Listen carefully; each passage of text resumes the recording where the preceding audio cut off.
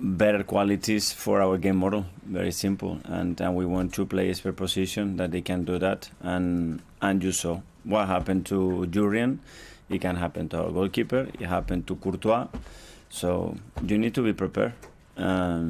Because the question would be, no, and what is the 2 goalkeepers of this size? Yeah, and if he would sustain, Aaron would sustain on a cruise ship, then what do you say?